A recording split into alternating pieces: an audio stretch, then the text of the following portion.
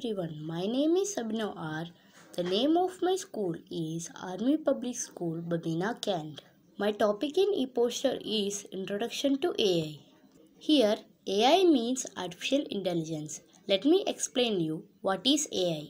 Let's divide this name into two parts, that is Artificial and Intelligence. Here, Artificial means man-made and Intelligence means thinking power. Now let's see what is artificial intelligence.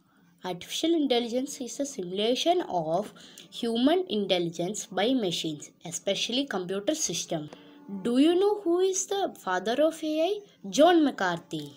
Today, AI helps in many fields in our day-to-day lives. It has many advantages and some disadvantages too. Now, let's go through the advantages of AI by Abhisarika. Good evening everyone. My name is Abhisarika Rathor from Army Public School, Babina Kent. So today my topic is Advantages of Artificial Intelligence. I have chosen this topic because it has made into our lives very quickly and easily.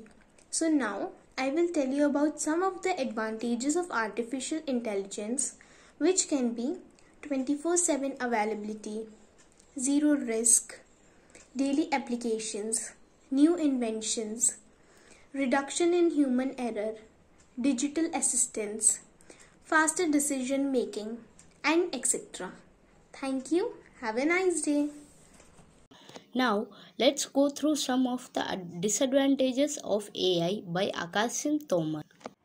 Hello everyone, my name is Akash Singh Tomar and I study in class 8. My school name is Army Public School, Babina Kent. So, the topic of my video is Disadvantages of Artificial Intelligence. I chose this topic to make people aware about the disadvantages of AI and not only focus on the advantages of AI. There are many disadvantages of artificial intelligence like high cost. The latest hardware and software devices are quite costly, which are not affordable for all people. No ethics. Ethics and morality are important human features. If AI will grow uncontrollably, it will eventually wipe out humanity. There are also more disadvantages of artificial intelligence. So the conclusion of this video is not to use AI continuously. Please make some intervals between.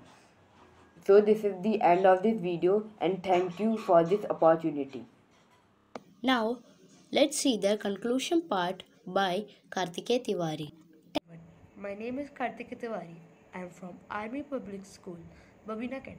Today, I will tell you conclusion on artificial intelligence. First of all, what is artificial intelligence?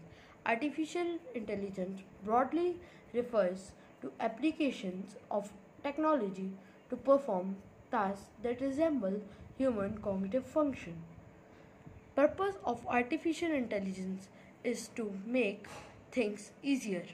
Artificial intelligence is used in different areas like production and auto-driving cars also made with this technology. Healthcare department also include this technology.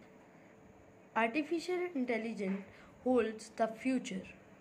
If a person is known to artificial intelligence, he or she can get great opportunities and responsibilities.